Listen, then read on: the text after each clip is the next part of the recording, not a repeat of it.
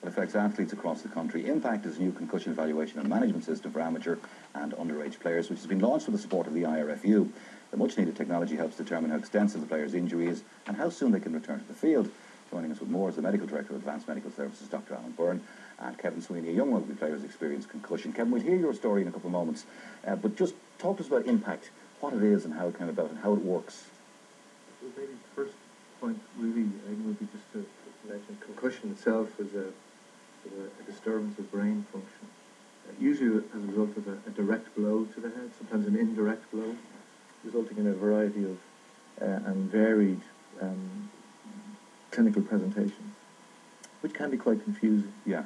And Impact, I suppose, at Advanced Medical Services, we would view as an additional tool in terms of managing that concussion.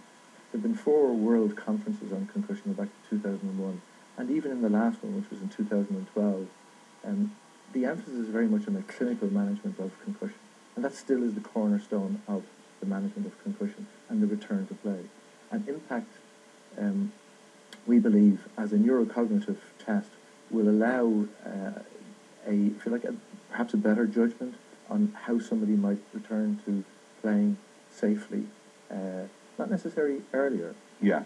Because there is a lag behind the physical symptom and the cognitive function, and that cognitive function obviously is measured in Impact has been used about 8 million times, 8 million tests, mainly in North America. It's a validated scientific tool. And it is required because you see players are passionate about what they're doing, and at a professional level, like there's no give. And we can remember Brian O'Driscoll arguing to get back onto the field. He was let back onto the field, and then he got a further concussion. And then a couple of weeks later, same story. These things should not be happening. I think his father went public at the time to say he was very worried that somebody was done, and people have. Yeah, I think anyone who's been working in sport, concussion is a difficult area. As I mentioned, there have been 4 world conferences with many experts trying to get to the bottom of this. So it's not easy. And I accept when you get a high-profile case like Brian O'Driscoll, it does highlight it. But it can highlight it in a positive way, yeah, where we can actually look to see if we can sort of make, if you like, a better impact in terms of the management.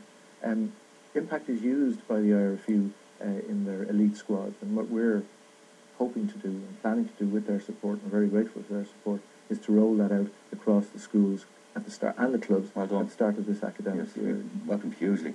Kevin, you experienced concussion, suffered concussion in a game with Old Wesley. Yeah, I played for Wesley, as I said there, and it was about October last year when I was playing a match.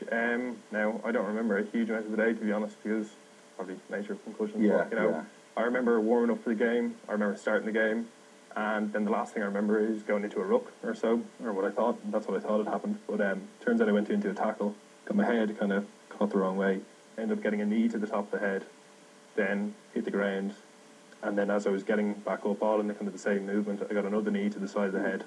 So then I was kind of flat out in the ground. I think I was knocked out anyway. I don't remember anything really after that. And who took charge then? Basically, our club actually is pretty good, but it has a person called a spotter. So the member of the management team is, I know you've kind of heard about this, so a member of the management team will is watch kind of... for injury. We'll watch for injury, yeah. And we'll watch a player. So if a player goes into a heavy collision, or if he's down and then gets back up, then they'll be watched over the next few minutes to see if, you know, they're involving themselves properly in the game, and if they're not, then physio will kind of come on. Off you go. I was knocked, I think, pretty clean out, so physio came over to me, and then just asked me some basic questions, you know, what day is it, you know, did I know where I was, to which I didn't answer correctly. I think I started saying minute when I was down in Donnybrook. And at that point, the decision was made, let's get you to treatment. So, so I was taken straight off. Then our physio, he's brilliant as well, he's trained to be a medical doctor as well, so he's a good ass club, said he needs to go. So a member of Old Wesley and my friend who I live with took me to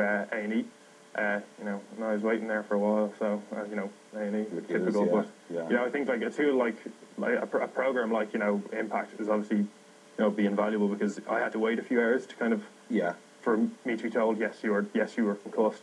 Whereas, you know, if you have that test, you know, you could easily just be said, you know, black and white, yes you are, and you know, this is how long you have to be out for. And how long were you out for in the end? I was out for 3 weekends, so 23 days, and they were pretty strict at that. You know, I had a match on the 23rd day, and I wanted to play it, and they said no, we're not playing it. So it was good to see that they were kind of. It was good to see that they were looking after it properly. And I think that they do it well in rugby. like particularly just because I think they kind of have to with the heavy impacts. And I'm sure things players like get that. bigger and bigger as Yeah, a result. exactly. Yeah. And I suppose for the layperson who's involved with the club and helping out, it's usually voluntary.